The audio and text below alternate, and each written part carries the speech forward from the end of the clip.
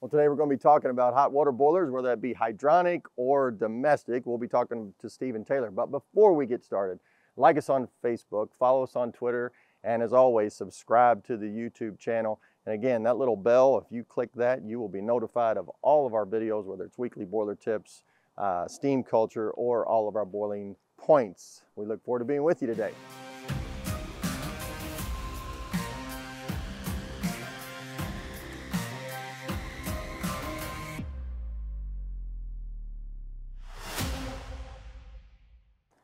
Welcome to the Boiling Point. I'm Richie Ware and familiar face Stephen Taylor in our rental division. Stephen, it's cold, the weather is here, and started getting me thinking a little bit about just hot water, man. And it's, I guess people are starting to call on hot water. I wanted to just talk about it. You know, you've got domestic and you've got hydronic. Could you just tell us the difference real quick? Domestic is potable water, so that's taking a shower, cooking food, drinking water, that's domestic. Okay. And hydronic, it's a new term, we used to call it hot water heating. Yeah. So hydronic is for heating buildings, building heat, heating spaces. That's what the hydronic side is. So you think a little bit about the building heat, and you've got, 8 floors, let's say, and you're trying to do some heating there. When somebody calls, what type of information do you need to size a boiler? First thing is the BTU of the current equipment, and then we want to know, what's your flow rate, what's your temperature rise, what the return temperature, supply temperature, what do those look like to see, make sure that the equipment's going to be suitable for what they're trying to do. And then, one of the last things is fuel. 99% of them is natural gas. A few of them are propane, very little bit of oil unless you get in New York City, and we don't deal with those guys a whole lot. So when you actually have a system, is this system under pressure or? They're all under pressure. Most of them, all the heating jobs, most of those are going to be in a 30 to 50 pound range. Of course, the domestic, that's going to be city water pressure. So they're going to be running 60 to 80 pounds, somewhere in that range. Okay. And you've got tanks that you have to have with these boilers? Typically you do. Sometimes if they're close enough to the building and they can use their existing storage tank, it makes it a lot simpler. We just take our circulating pump, go through our boiler, through their storage tank, and then they take their pump on their storage tank, goes through the building, then the building doesn't know that there is even a temporary boiler outside. That's the simplest way to do it. If they've had a catastrophic failure or they're taking their complete boiler room out, then we have to supply a storage tank and maybe another circulating pump to go through the building that gets a lot more in depth with the solution we have to provide for them in. And so typically in a heating application, what type of temperatures are you talking about? Heating typically is still in that 180 degree range. Okay. Domestic is 140, 130, 140. But heating typically is a little higher temperature than domestic is. So at 180 degrees on the heating side, somebody calls you, is typical the water just coming in from the, from the faucet? I mean, what are they doing? On a domestic side, that's what it will be. On the heating side, it's not. Heating side's all closed loop. Right. So they'll be bringing back, normally it's a 20 degree delta T across the building. So they'll be bringing back 160, taking out 180 through the building. And the circulating pumps circulate all the time, and then their control valves in their individual heaters in the building control the heating in the building itself. Okay, awesome. Well, you got domestic and hydronic, but what we do have is we got guys that know what they're doing, and so if you need something, make sure you give these guys a call.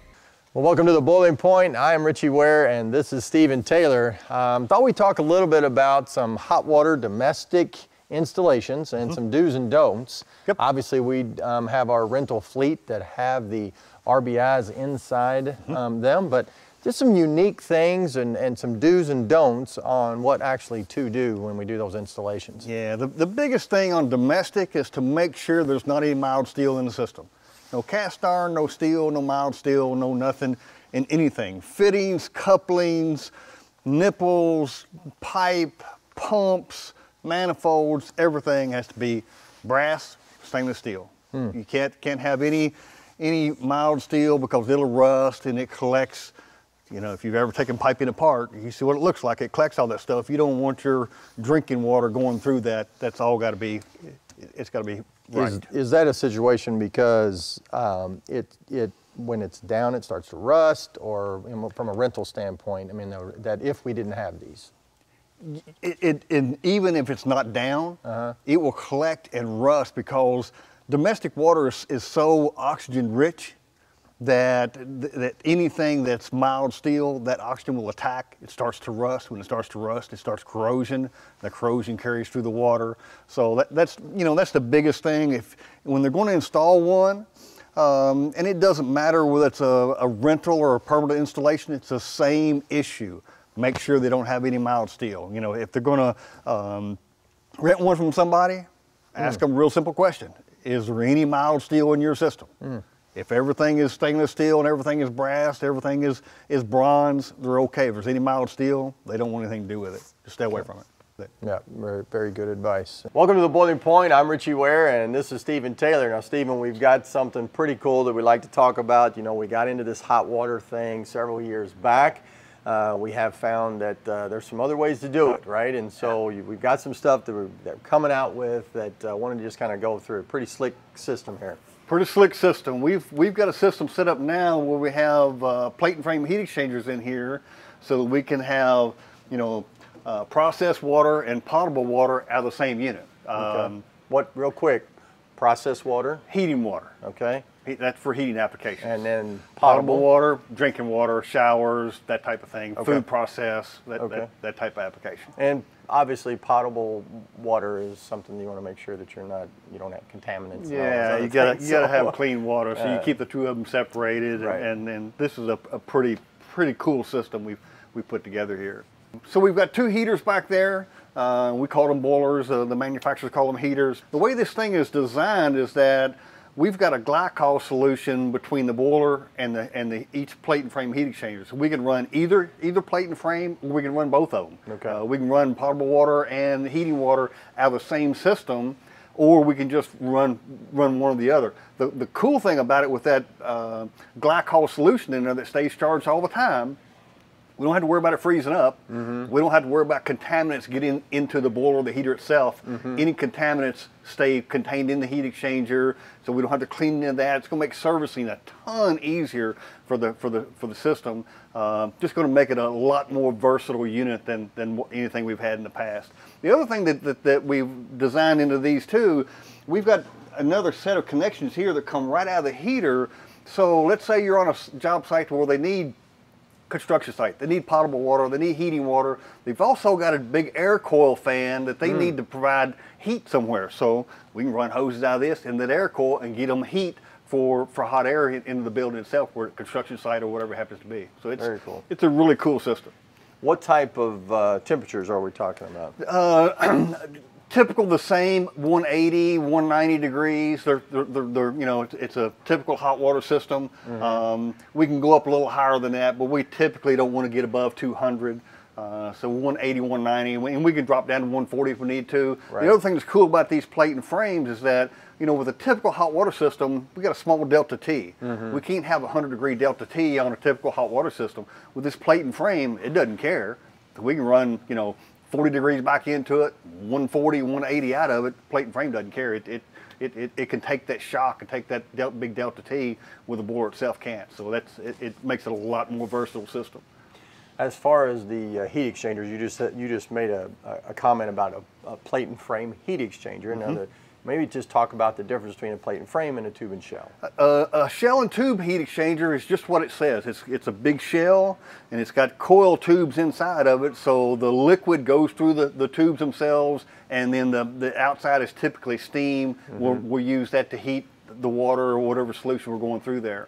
With a plate and frame, it's a completely different system. You've got plates, plate and frame. It's a big frame setup, and it's got plates in there, and so you have on this side, you've got water from the heater itself, and the other side you got water coming into the system. So they're two separate systems, but it's real thin stainless steel plates in there, and they do a great job of heat transfer, and they're really easy to clean. So it's a very, very nice system. That plate and frame heat exchanger for a shell and tube, the shell and tube would be twice that size. Okay. So they're a lot smaller, a lot more efficient.